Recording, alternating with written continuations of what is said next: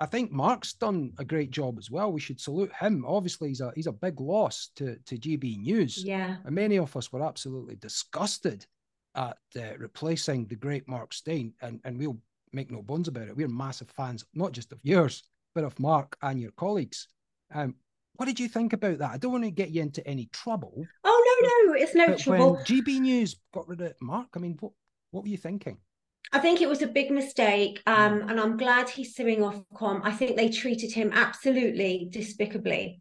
You know, the people at the top. You know, he calls one of them Ofcom's bitch. I don't know that I've ever met him or her, but you know, they didn't stand by him after the complaints, and I think they should know that a lot of the complaints that went into Ofcom were orchestrated. I mean, I found people that were saying, and I see them doing it with Lawrence Fox and Neil Oliver.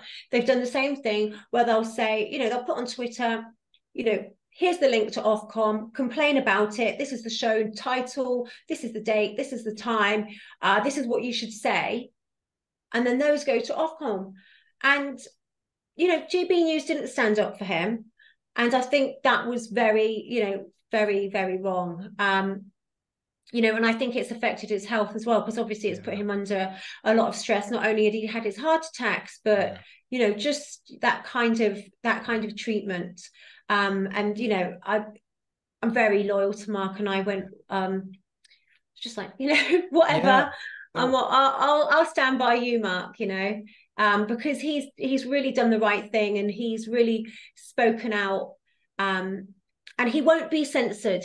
He doesn't care. It's like, right, fine, you know, if that's what you want to do, do it, but I, you know, need to say what I think.